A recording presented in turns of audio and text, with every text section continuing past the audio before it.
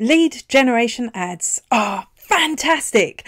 In this tutorial, I'm just going to show you how you can set up the form part of your lead generation ad. So we're assuming that you already know how to use Ads Manager. So log into Ads Manager, click Create an Ad, and I'll take you through the process. First up, make sure you've selected the lead generation objective here. And then you set up your ad as normal. Once you've completed your ad setup, you'll see this new section at the bottom, Lead Form. Click on New Form. Briefly describe what people will receive.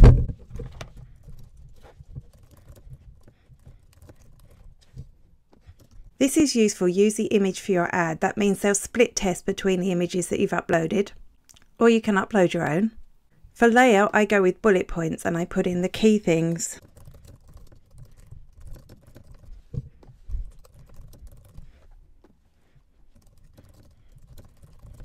And of course you can keep going until you've got 5 there. Then you want to change the text for your button here. You see where it says button text.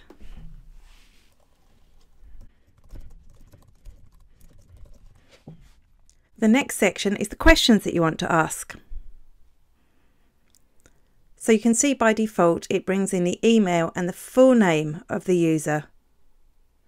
And that's the information that it gets from Facebook.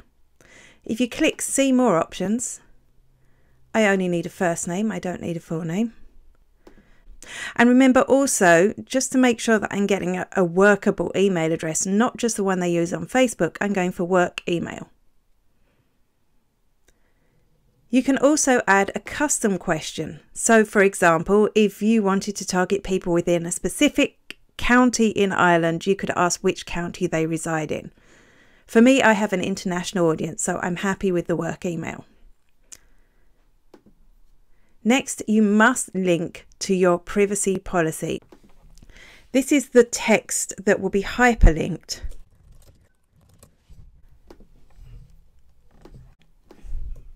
Paste that in.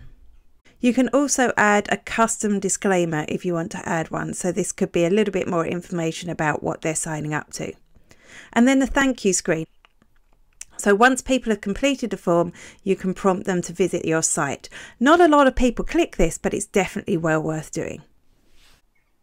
Rather than sending people directly to the homepage on your website, why not send them to a specific blog post where they can read more? For example, for this particular opt-in, I do have a blog post that accompanies it. You can either save to review it or you can finish to publish it. I'm going to save for now because I want to review this. I also want to change the name of the form.